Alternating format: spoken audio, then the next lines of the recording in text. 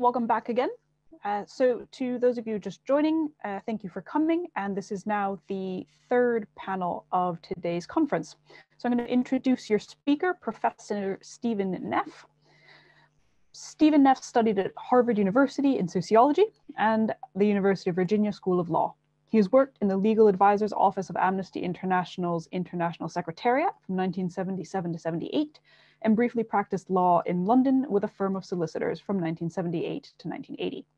After 2 years at Christ's College, Cambridge as a research fellow, he began teaching international law at the University of Edinburgh from 1983.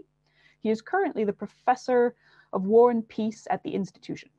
He is the author of a number of works on the history of international law, including The Rights and Duties of Neutrals, a general history, War and the Law of Nations, a general history, and Justice Among Nations, a history of international law.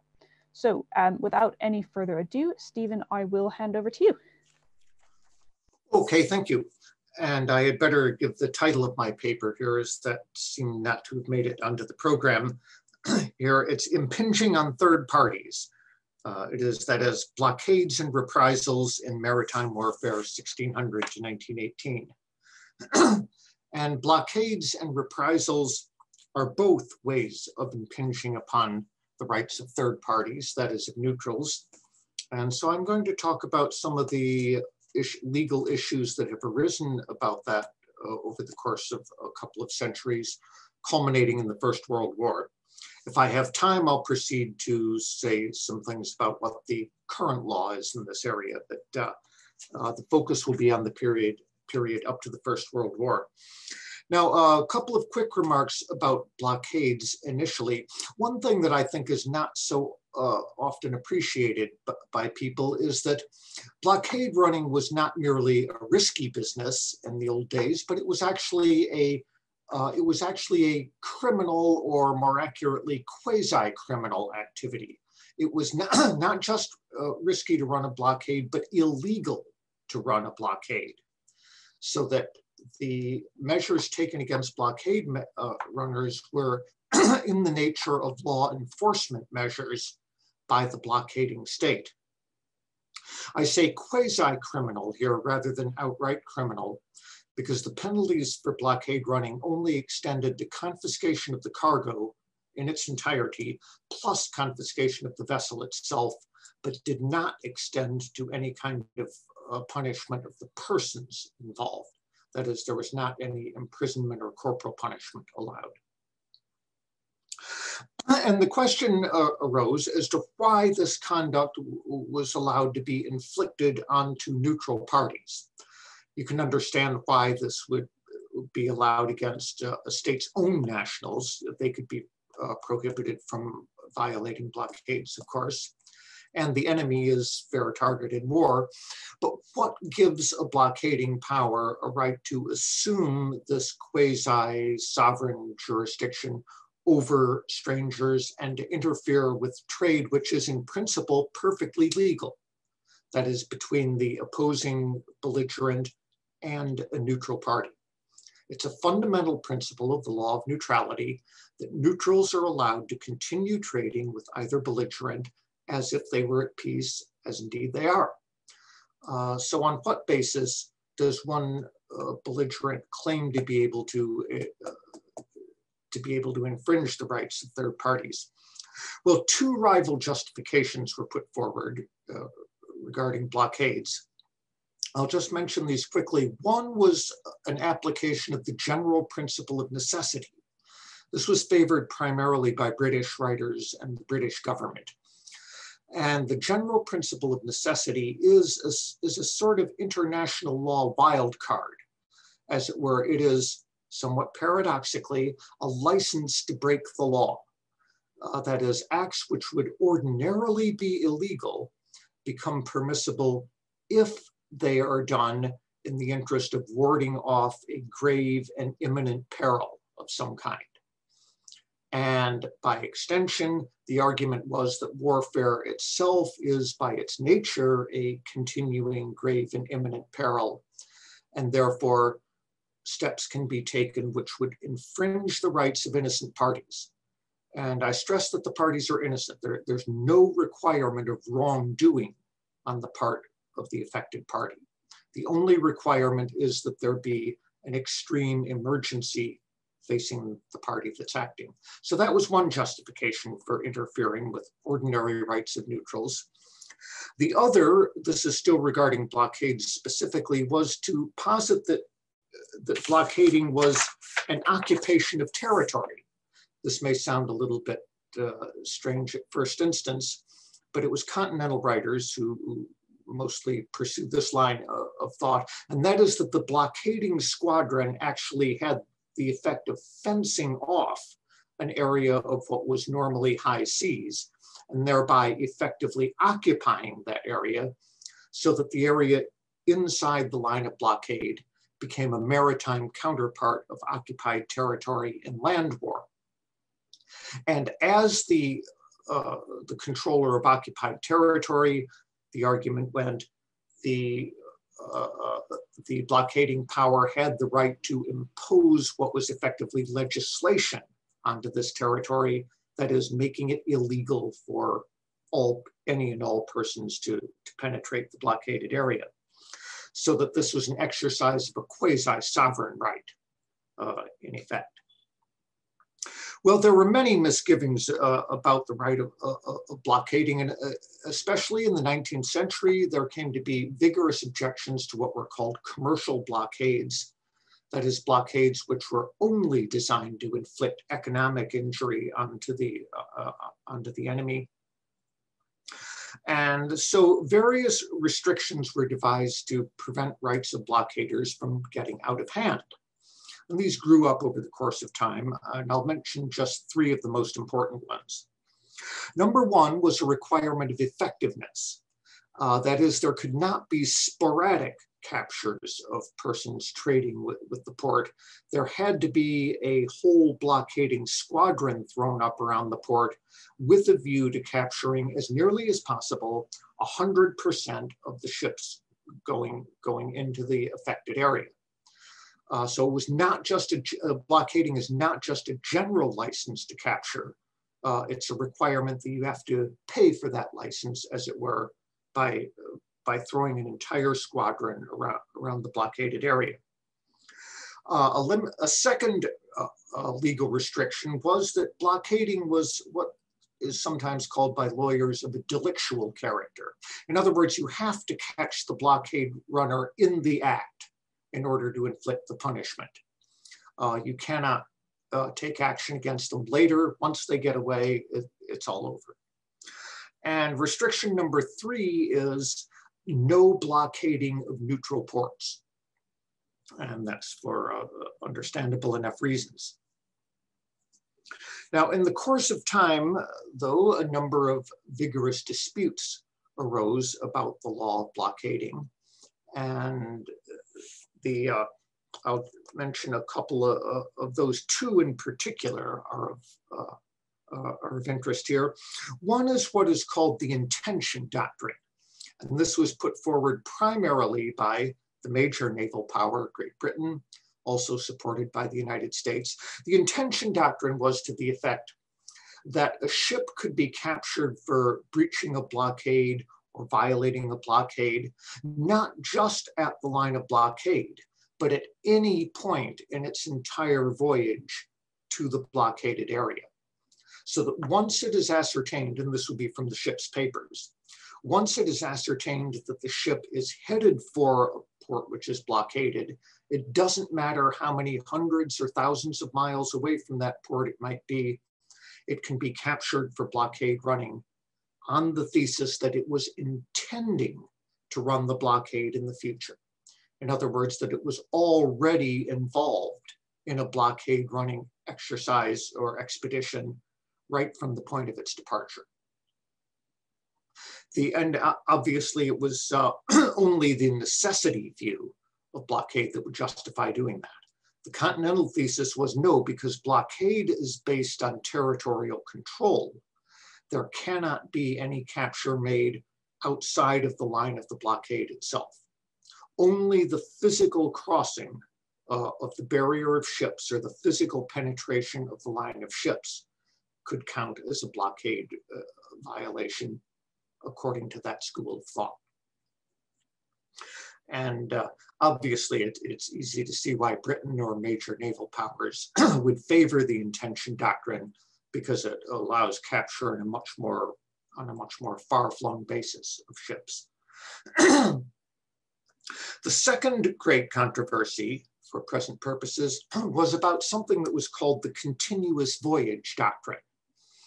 And this was the thesis, just simplifying somewhat, that if a ship put into a port on the way to a blockaded port, that ordinarily the ship could be taken only in the final leg of its voyage, going to the blockaded port, or even on the continental view at the line of the blockade itself.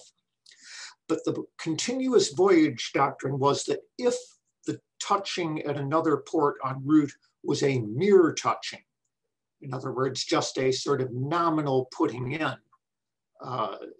then the whole voyage could be regarded as a single one.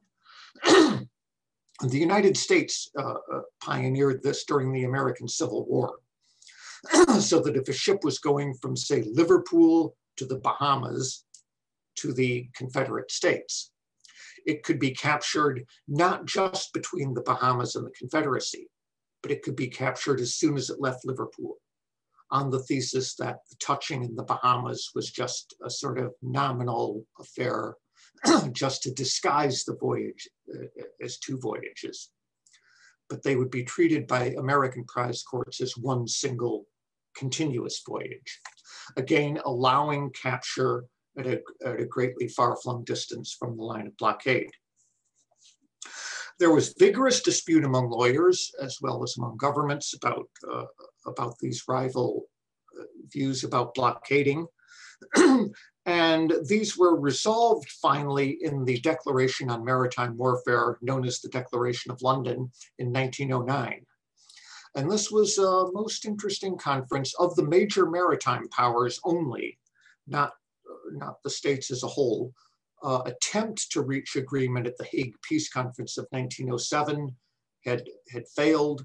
And so the countries decided, look, the major maritime powers need to sort this out on our own without all of these other extraneous people being involved. So the Declaration of London was an elaborate confection of compromises on a whole range of issues, and including the ones on blockade. So about the two that I'm talking about here, I'll just mention what the Declaration provided. On the intention doctrine, the Declaration provided that there could be capture only in, it somewhat was deliberately a bit vague here, capture would be allowed only in the area of operations, as it was called, of the blockading squadron itself. So it was clear that you couldn't range too awfully far from the line of blockade, but still the strict continental view was rejected of allowing capture only right at the line of blockade. So this was a compromise between the two in Article 17 of the Declaration. On the continuous voyage question, there was an outright prohibition against applying the continuous voyage doctrine to blockades. So then came, however, the Great War in 1914, where there were some innovations made here. First of all, I'll mention a couple of ways of, shall we say, exploiting or perhaps circumventing some of the limitations on the law of blockade. And I'll mention two devices that were attempted here, both of them under the heading of contraband rather than blockade legally. But one was a huge expansion in contraband lists, taking contraband beyond obvious things like arms and ammunition into a whole range of dual-use goods and such. And a key thing was that for contraband, there is not a requirement of effectiveness. Sporadic capture is permitted. So many people objected that this huge expansion of contraband lists was effectively a means of expanding the law of blockade itself far beyond the line of blockade and expanding blockade blockaders' rights de facto, if not de jure. The other critical invention of the time were rationing systems applied to neutral countries. And the idea here was that the suspicion was growing that countries such as the Netherlands, most obviously, were functioning as pipelines for food supplies and other supplies through to the Central Powers. And so the British devised a system that we will decide what you need in the Netherlands for your own domestic use, and we will allow you to import goods up to that amount. But anything higher than that amount, we believe you are re-exporting to the Germans, and we're not going to allow that. So the Allied powers unilaterally fixed the quotas of goods that would be allowed into the neutral states and caused a good deal of hardship in the neutral states. Let us say that the Allies gave themselves the benefit of the doubt whenever a question arose. And people objected to this very vociferously, saying that this was in effect, even if not on its face, a blockading of neutral countries, which is in principle forbidden. And then there was, in addition, another way of playing a wild card to get around inconveniences in the law of blockade, and this was the law of reprisal. So, and the idea here is somewhat similar to necessity, is that if the one side commits a violation of law, the other side can act as a self-appointed enforcer and inflict measures on that other side that would ordinarily be illegal. But so reprisal measures are self-help law enforcement measures. And what came to be controversial, now a key requirement though is, and a key weakness of the reprisal strategy, is that there must be a prior wrongful act.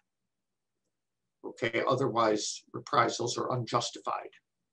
And then the problem arose about what about reprisals involving injuries to third parties, that is to neutrals? Would that be allowed or not?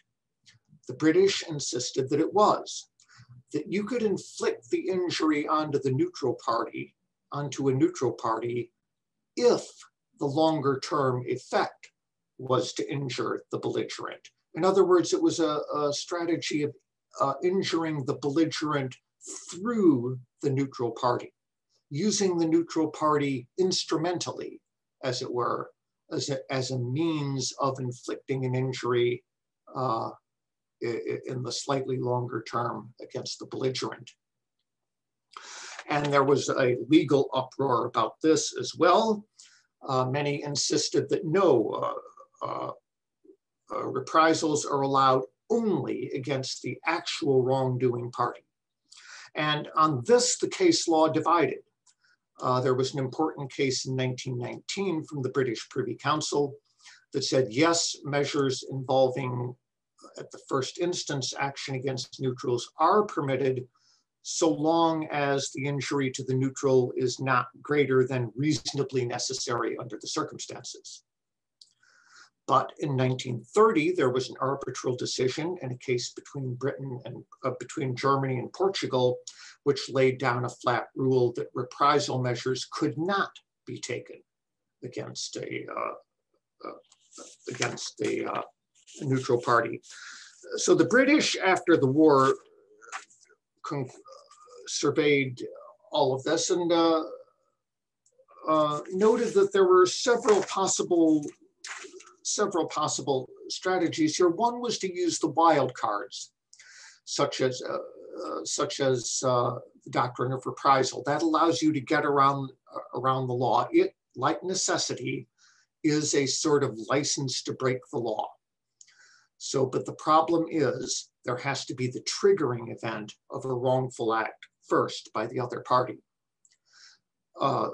Britain much preferred a strategy of either changing the law itself, altering the legal rules themselves, or finding ways to exploit existing rules or reinterpret existing rules creatively, because those wouldn't require the awkwardness of a prior wrongful act by the enemy side. So in conclusion here, I'll just state, I don't have time to go into the modern law here, but we can take that up in the discussion if people are interested But the crucial issues are still with us. And this three-part dilemma as to whether you change the law itself or whether you adopt some measure for trumping the law, of which there are two: necessity and reprisal. And anyway, all of these are still with us and still haunting us, and we may be hearing more about them in the future. So anyway, I'm happy to take any questions or comments. Brilliant. Thank you so much for that, Stephen, and for taking us from the period of the late 18th century all the way into even the 1930s. I'm going to use my privilege as chair to ask you the first question, if that is okay. You mentioned the Americans and the Civil War at one point, and sort of British-American interactions in the legal sphere. And I was wondering if you could speak a bit about British legal thinking and how it influenced the development of American thought on things like prize law and neutrality. My suspicion is that there was quite a bit, but I actually don't know, so I'm quite curious. Your suspicion is quite right. The British prize law was a huge influence on the American prize law, and largely because of somebody, he's my favorite judge, actually, is the William Scott, with a marvelous writer, and he was active during the French Revolutionary Wars with a string of cases, and most of all in the area of blockade. That was one of his foremost contributions to the development of international law. And you could even use such a word as slavish when describing the American tendency to follow Scott. He was invoked constantly by American writers. So the United States legal thinking was very much in the wake of British thinking here. William Scott is certainly one of my favorites as well, so I commend you on your taste of jurists. We've got some questions from the audience. So Dr. Alan James says, first he says, fascinating talk, thank you very much. He says, resistance to the right of blockade grew, you say, in the 19th century to commercial blockade. This led to many of the legal complications that you talk about. What about in earlier periods?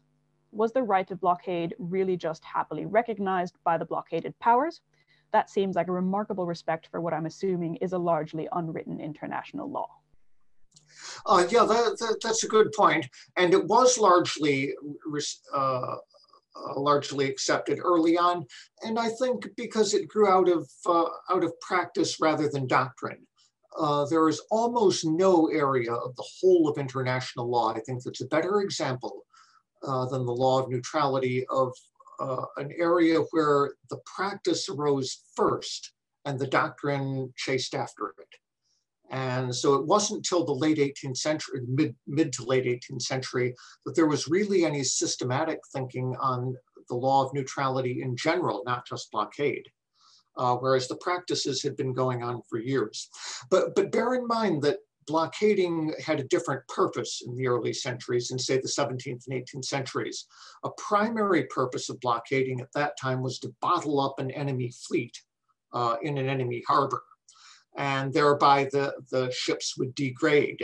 I don't know, the ships would, the sails would rot, or the ropes, the sailors would drift off, or whatever. So it was to degrade a fleet by bottling it up.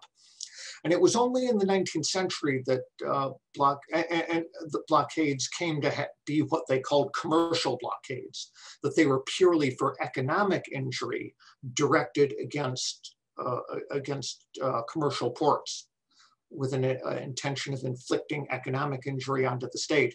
Now, one of the objections to that was people were becoming a little bit more humanitarian minded in the 19th century, and also free trade was becoming ever more of an important and accepted doctrine.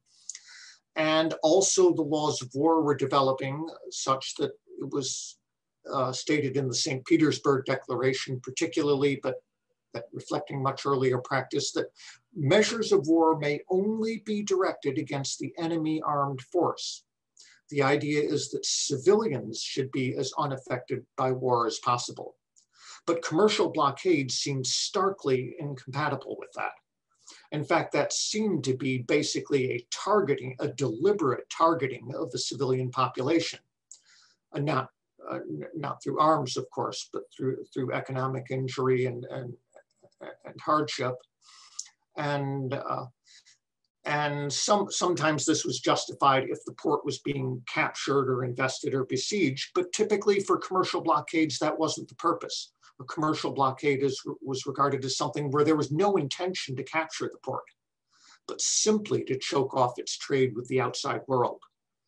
And so it seemed to be divorced from any real military purpose and seemed to be targeting civilians. So that's the reason that there came to be great objections to that in the 19th century, when blockading had that rather different purpose from before. And so but still blockading came to be, even commercial blockading did come to be accepted, if somewhat grudgingly. So following on from Lucas's paper, which is all about, of course, deception and evading the law and evading the prize courts in particular, how, I suppose, almost how easy or how successful were merchants in running blockades through means of deception? Or, were they prepared to try to say, oh, well, this is not commercial, we're bringing, food in for the city, in that sense of that blend of humanitarian respect versus just trying to, blockade a port for commercial or economic warfare? Let's see, I can't say with great definiteness in terms of facts and figures, but I would say that deception was probably not an important factor. Now, distress was one of the recognized excuses for going through a blockade, but by distress was meant the distress of the ship. In other words, it was a ship that was unseaworthy or had been damaged by a storm or something like that, so that so the sailors' lives were at risk and they needed desperately to get into shore somehow. And that's a little hard to fake. But just bringing in food for humanitarian purposes was not recognized. Generally, it is in modern law, by the way, but not in the 19th century. So the main form of deception would be people who would turn up at the line of the blockade claiming that they didn't know that there was a blockade and that they hadn't had sufficient notice. And there was quite a bit of law that grew up around that, because one of the limitations on legal restrictions on blockaders was a requirement of informing the commercial world at large that a blockade was in force. And so it was a recognized excuse that if some ship set sail without knowing about the blockade and then turned up at the port, that they should be allowed through. So of course there was some tendency for people to turn up at the line of blockade. You may have had students do this on occasion with papers. Oh, I didn't know that. Nobody told me about that. And but the blockaders were a pretty watchful lot about that. Well, just following on for that, was there an expectation, and I take this mostly from my knowledge of treaties of neutrality, but with blockade, was there an expectation that if the blockade had begun after a ship had set sail, and therefore there was genuinely no reasonable way that ship could know, other than running into another ship, that it would be let through the blockade? Or was it just a very firm, absolutely not? No, it would have to be let through. Because one of the justifications for capture, was knowingly running a blockade. And if you went to all the trouble to go trading with the city and genuinely didn't know there was one, that was recognized as an excuse for being allowed through. Great, excellent. Well, thank you so much for that, Stephen. And I suspect that you will have a lot to talk about with the more modern side of our panelists later this afternoon and evening. So hopefully that will spark some great conversations as well. That was a wonderful paper, and thank you so much for being with us. Guys, we're gonna take another small break and we will be back at 6 p.m. UK time, actually for my paper. So I will see you all then. And thanks again, Stephen, for a wonderful paper. Okay, thank you.